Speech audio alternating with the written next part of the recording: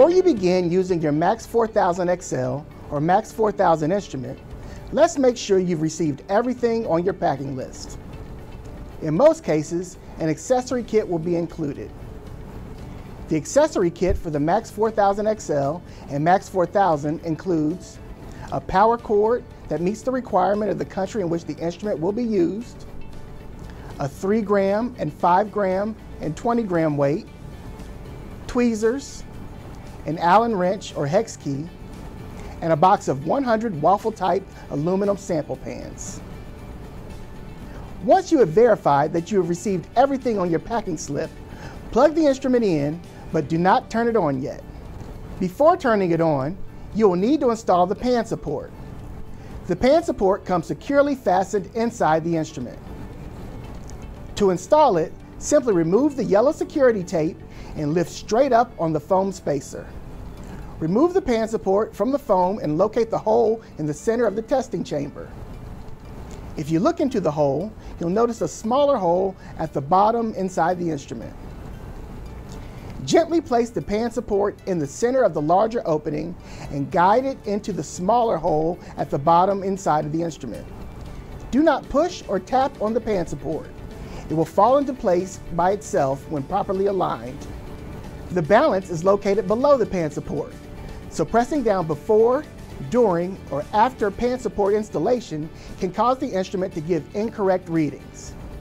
Make sure that all users of the instrument know not to press down on the pan support. After the pan support is installed, take a quick look at the height of the arms in relation to the blue rubber inner gasket.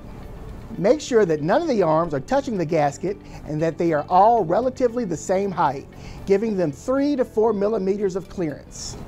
Once you've confirmed that the pan support is clear, you may now turn on the instrument. On startup, you will be greeted with a somewhat loud and long beep. The instrument then goes through its subroutine. The instrument's current firmware version is listed on this screen. After the instrument is turned on, you will reach the main screen. If a calibration reminder appears, simply press Escape to return to the main screen. On the main screen, you will see the date, time, and other information such as % moisture, the time of the test, the next program to be tested, and a thermometer.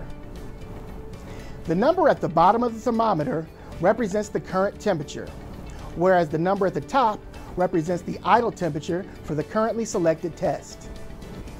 The buttons along the bottom and to the right of the screen will help you navigate through the menu system.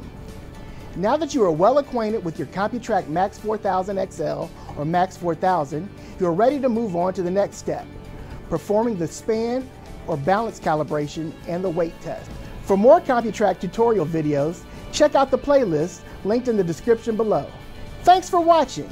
If you have any questions about your Computrac MAX 4000 XL or MAX 4000, contact your AMETEK Arizona instrument or local representative using the links in the description below. We look forward to serving all your moisture, solids, and ash needs. If you like this video, let us know by liking, commenting, and subscribing. Have a topic in mind for a future video? Send us your suggestion by visiting azic.com/contact.